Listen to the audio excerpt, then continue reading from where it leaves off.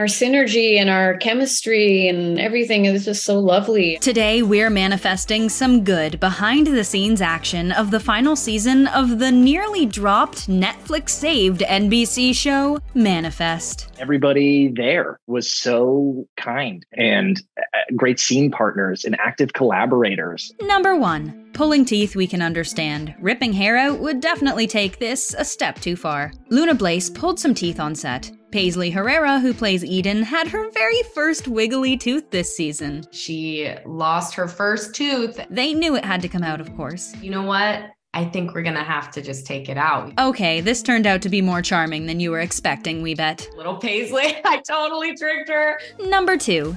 Dancing was a good way to spend their downtime. Besides, they had plenty to dance about after securing a 4th season. Looks like Josh Dallas is all tapped out now. 4 seasons is all he could take. Oh wait, he's back. Number 3. The best news is there's more to come after season 4 wraps. Yes, after Manifest ends, the cast will be back with a whole new show called Man vs. Banana. Will you tune in? Do you think it will make it to number 1 on Netflix too? Sorry to troll you. Number 4. How'd they get these things past security? Foam blaster fights in the hall? We thought it was called show business, not show friends. Oh, but there's kids involved. That's fair. Number 5. Dinner is the show, actually. When you're enjoying your food and everybody's gotta criticize you, let her eat in peace.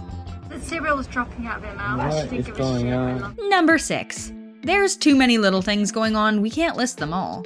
So many quirky things on set, pretending to be witches on brooms, that fantastic 70s disco look, we love it. Something tells us they were celebrating Halloween. Number 7. Good first impressions are everything. The transition was seamless. Luna Blaze helped make that transition for Ty Doran so much easier, because she included him and taught him and supported him and offered guidance. What a role model. The first scene she ever got to shoot with Cal Stone will always be Luna Blaze's most memorable.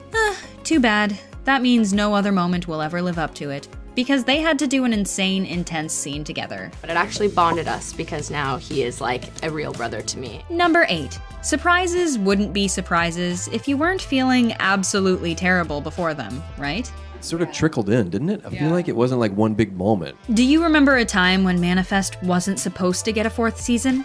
Yeah, we've also blocked it from our memory.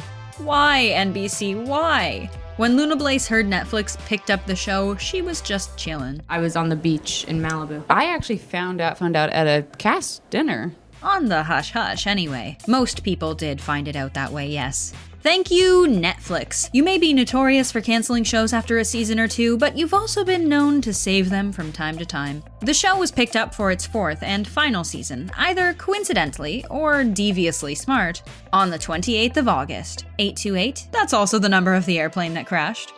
Number 9. 6 seasons or a movie?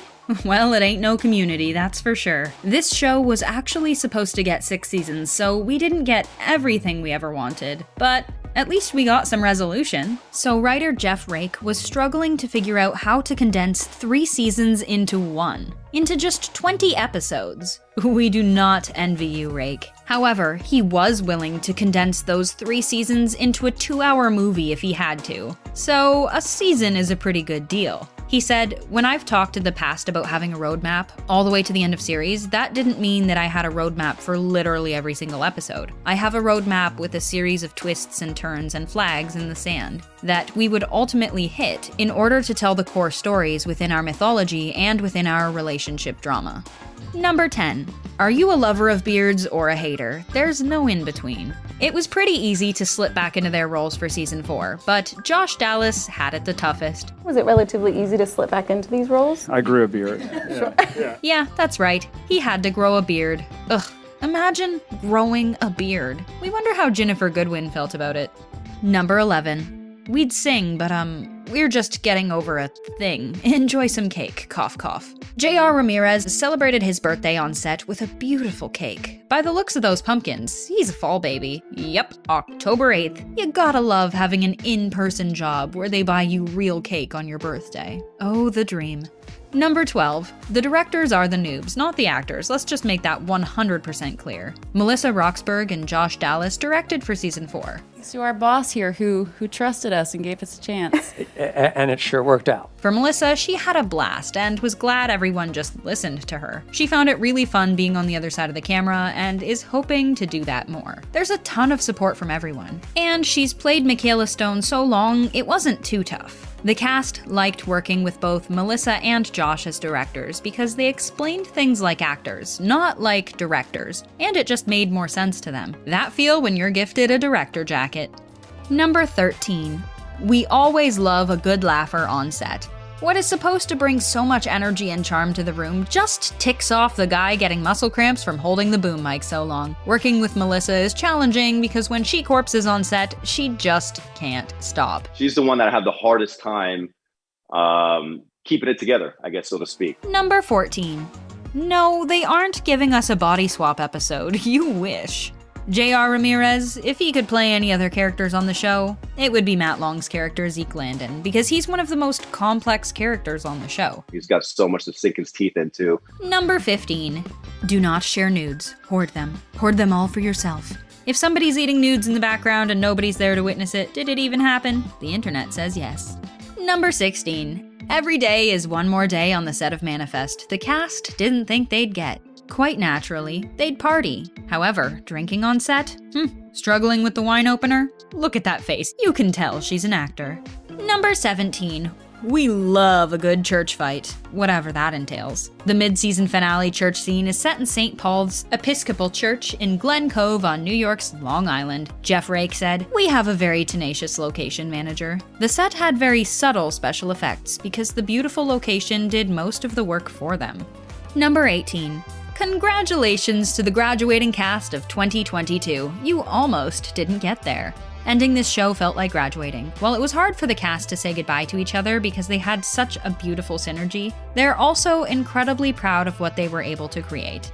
Best people in the world to work with, so it was very emotional, very, very emotional. Number 19. Wakey wakey, nightmares and shaky. This wasn't season 4, but we've got a theory. Perhaps Jake Messina was waking up to the reality that the show was canceled. Well, he didn't come back even though it was picked back up, so season 3 really was the end for the poor guy. What's weird about film is when you don't speak, you can receive directions from the director, because audio doesn't matter. Number 20. Are you prepared for a game of I Spy that takes more than your eyes? The number 828 can be found in every episode in some way, or hinted towards. Like Michaela's apartment number is half that at 414. Very intentional. Are you going to have to go back and rewatch to find them all now? And did you know that all the episode titles are based on airplanes or air travel? Well, it looks like it was a ton of fun on set for the Manifest fam. Do you think they were manifesting season 4 every Manifest Monday? What was your reaction when you found out it was coming back? Let us know in the comments, and thanks for hanging out with us here at The Things.